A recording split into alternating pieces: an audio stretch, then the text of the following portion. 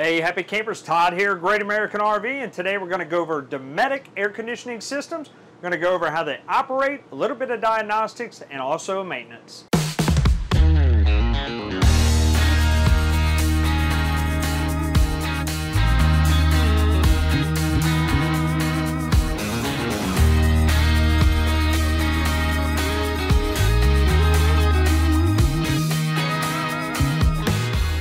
So first we're going to go over operation. Let's step over to our thermostat and do that. Here we have our thermostat. As far as operation on these, you barely want to touch them. You don't want to push down too hard.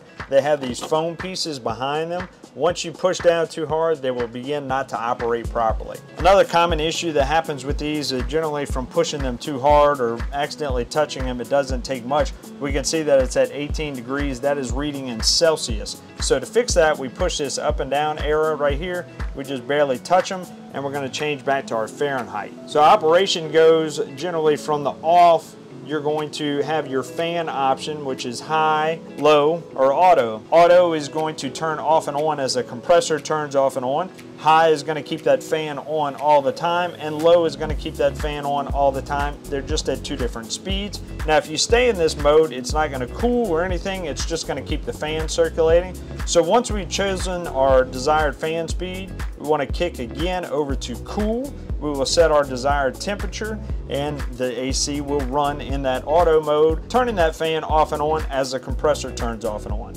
Next mode is furnace. Our furnace is not hooked to our rooftop AC. It is going to be gas, and that is going to come out of the floor vents on our unit. Now, going back to the fan operation, like I said, we have auto, high, and low. On a very hot 100-degree day, you want to keep that fan on high all the time, or at least low. That way, in between cycles, it will dry off the fins of that absorption unit, and it will lessen the chance that it's going to freeze up. So like I said, during the summer heat, keep that fan on high all the time.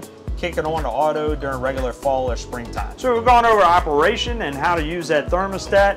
Next step is we want to go into a little bit of diagnostics and understanding our AC and some of the symptoms that may cause some problems. So we'll start with our air conditioner not cooling. So a common misconception customers have is whenever they get out to the campground, they plug their unit in, it's 110 degrees inside their unit. They think that the AC is going to cool it off in an instant. It's not going to happen. I don't care if you have 2, 3 ACs on that unit, it's going to take a minute. All right, so one thing we can do to help feel some quick relief is we can open this quick dump valve right here and allow the air to just output out of that ceiling assembly right here, and this will cool this one area off a lot quicker, and once we close it, it'll go back through the ductwork and supply air to the rest of the unit. But the air going into here and the air coming out of here is only going to have a 20-degree difference. That's what we call a split. So if it's 110-degree air going in here, you're only going to have 90-degree air coming out.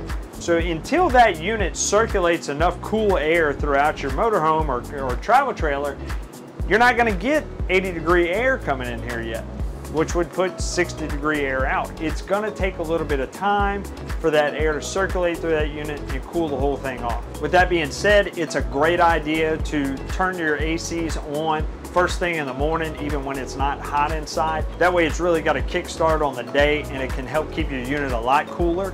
If there's a lot of in and out traffic at that front door, you're gonna have some issues trying to help keep that unit cool for sure. So we've set that expectation. Next question is, my AC really isn't cooling, okay? It's been running all day long. All it's doing is just putting out hot air. And if that's the case, we may really have a problem. If we pull this return air down and we can see the coils on our AC and it's not frozen up, all it is doing is just running. We can hear that compressor kicking on, or maybe we can't. We might have an issue with the AC itself. With Dometic, you have a 2-year warranty. You give our shop a call or book an appointment online at greatamericanrv.com, and we'll go ahead and get that set up. We'll have to pull some amperage readings, pull that temperature split, and give Dometic a call. More than likely, that AC will have to be replaced. So let's say we hear our compressor running, putting out slightly cold air, but not much. Well, at that point, we want to go ahead and pull that filtration system off. If we have the sealant assembly inside, check our coils and see if they are frozen over. If they are frozen over, like we talked about, running that fan on high, we want to go back and do that, make sure our fan is on high, turn the cool setting off. You will have to allow that AC to run probably 30-40 minutes before it will all defrost and get all the ice off of those fins so the air can circulate back through your unit. Once again, keep the fan on high. This will allow those fins to dry off in between cycles of the compressor. Will it rule out any possibility of that AC freezing up? No, it will not, unfortunately, but it will help reduce it for the most part. Once those fins have dried off, go ahead and kick the cool back on and let your AC run like normal. Let's say that our fan isn't coming on or the compressor isn't kicking on. We need 110 volts to make this AC work. We want to check our breaker panel inside our unit, make sure we haven't tripped a breaker there. We want to check our power pole, make sure same thing there. If we look at our microwave, it's the only one consistent thing that we get 110 power out of straight from the power pole. So if you have 110 power on your microwave, more than likely you have power from the campground. You want to check that breaker panel on the interior. Last thing our AC needs is 12 volts. Our thermostat and our circuit board both run on 12 volts, so you also want to check that 12 volt fuse down there and make sure that that's not blown. This will affect operation of the thermostat, mainly if we have no power there. Pretty good indicator that might be what the issue is. Maintenance. Well, first things first, the common thing that you want to do on your unit is pull this screen out and clean it. Picks up dog hair, dust, debris, everything, all right? Mainly dog hair, so if you got pets, you want to do this every time you go camping. Otherwise, at least once a month or every other time you go camping, take a damp cloth, wipe it over this, clean it off with the air compressor, whatever you feel like you need to do, and keep this clean. Otherwise, it will suffocate that air conditioner and it will cause it to freeze up. Next thing, maintenance-wise, want to check that divider in there. We want to make sure that we're not mixing cold air. That can also cause the issue of freezing up. If that cold air that is coming out is circulating in with that return air, you're forcing too much cold air in there, causes humidity and condensation, and then it will freeze up. So here we're going to check this one. If we have any issues, we're going to use this silver HVAC tape that can be found at any one of our camping stores as well as any normal hardware store. So on these ceiling assembly ACs, our return air is where the air sucks in, your heat rises, so it's going to suck in the warmer air, and this is our output side where the cold air goes, and it'll generally go through the ducts inside your unit, come out of there.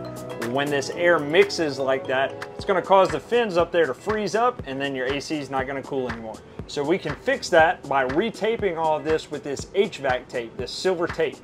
So we can see on this divider here, the white has a sticky adhesive on here, but over time it will begin to pull away, and it's not sealed up really good around the sides here. So these are the areas of concentration where air is going to leak through on that divider.